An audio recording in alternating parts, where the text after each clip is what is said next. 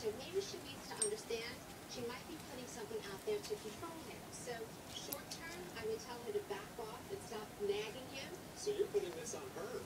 See, to me, that guy's got to put down the phone, or if you're watching movies at Netflix, put it up on the TV so you can both watch it. Yeah, listen, I'm not saying it's completely her, but I'm saying we can start with her since she's the one who's unhappy, and she, instead of nagging him about it, can say, I missed you, or I desire you. But really, this could be a bigger couple issue, and I would recommend that this couple sit down with a good therapist and find out what's really going on in their marriage. Because you love your iPhone, but I'm sure if you're in bed with your wife, you're going to want to hang out with your wife. Hopefully, you'd like to think so. Yeah. All right, our next question, I think you and I disagree on this one. This comes from Michelle. She writes, my best friend is single and wants to borrow my husband for a family wedding she needs to attend. I implicitly trust both of them, but it still bothers me.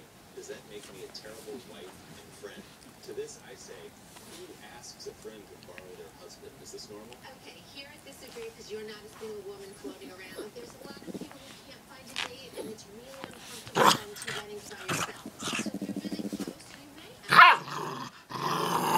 What I say to Michelle is, first of all, if she says she implicitly trusts them and she's bothered, that's a little dissonant. So there might be something going on for her. She may not trust them as much as she wishes she did, or she may come in with some trust issues that she never knew she had, or maybe it's triggering her not feeling good enough about herself, insecurity.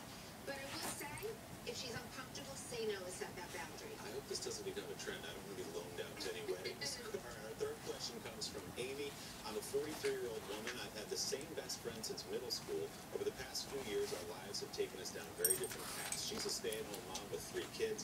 I'm single and dating with a demanding career. These days, it feels forced and awkward when we see each other. Should I try to maintain this friendship or accept